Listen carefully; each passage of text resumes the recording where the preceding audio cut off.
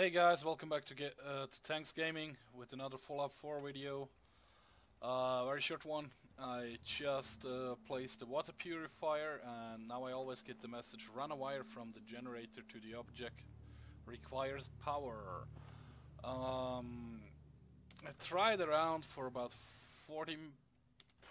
half an hour or so and I couldn't figure it out. I was looking through all the stuff like here in the switches and everything, and nothing worked. I went through quite some materials, so I finally, thanks to the internet, found out how. You actually just walk up through the generator, you see.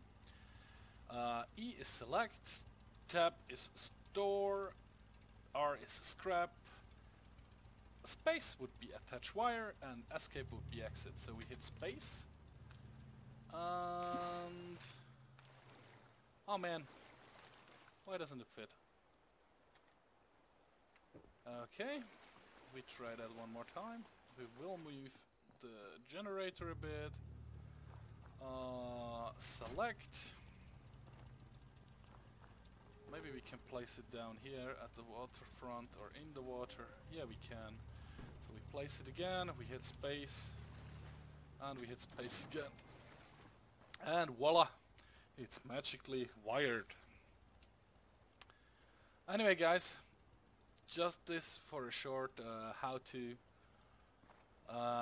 This one actually produces 10 water. So I guess I can get quite some settlers in. I actually find out I could... Oops, no. Please don't... Okay. I actually found out we could produce this one, recruitment radio beacon. If we have enough materials, I will do that, and I will show you this in another video. It says attracts new settlers to your settlement when turned on. So, thanks for watching guys, see you next time.